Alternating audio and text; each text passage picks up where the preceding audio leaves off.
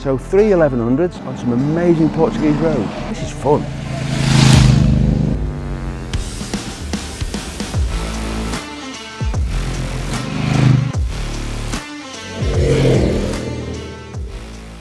Had a day riding through Portugal, started in Lisbon, went to the very centre of Portugal.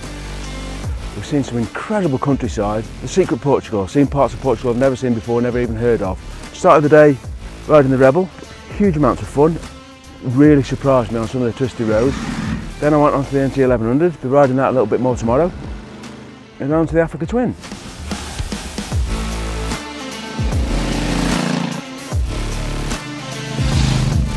So, after 2 days of riding, over 400 miles, we've arrived in the astounding city of Porto.